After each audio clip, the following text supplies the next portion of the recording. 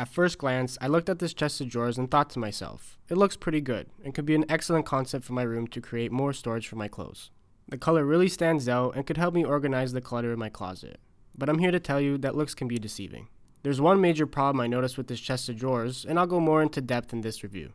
If you shop at Ikea, make sure you click on the subscribe button and the bell so you don't miss any of our furniture review videos. First, the overall structure is really sturdy. It comes with 6 short leveling legs, so if your floor is uneven, you have some wiggle room to make the chest of drawers level. This is an important feature as it's really heavy and you want to reduce the chance of it falling over. Ikea added 2 pieces of hardware that are used to secure it to the wall. Make sure that you're using the right screws, as well as come with different materials. Fingerprints and smudges show a bit, but the paper foil covering the particle board is easy to clean with a damp paper towel or cloth. A cool feature of this chest of drawers is that it comes with the rail for clothes. You have enough room to fit about 10 to 15 shirts on hangers.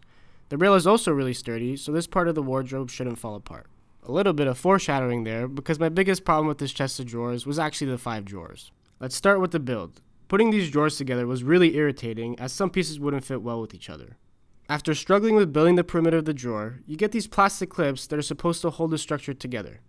These clips are really difficult to put in, and sometimes didn't even want to snap into place. This whole concept of engineering will make these drawers fall apart eventually, even if you got all the clips in properly. The process of opening and closing the drawers is somewhat smooth, but they wobble from side to side greatly. Feels like the whole drawer can fall out at any time. It provides you with a decent amount of storage, but the overall structure of the drawers feel cheap. It took us roughly an hour and a half to finish the whole assembly, and you'll need to transport 3 different packages to complete this build.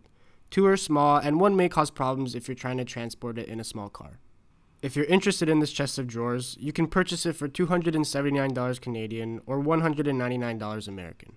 So due to the quality of the drawers, we wouldn't recommend buying this Ikea product. Smash that like button if you enjoyed the video, and screw that subscribe button if you want to see more furniture review videos.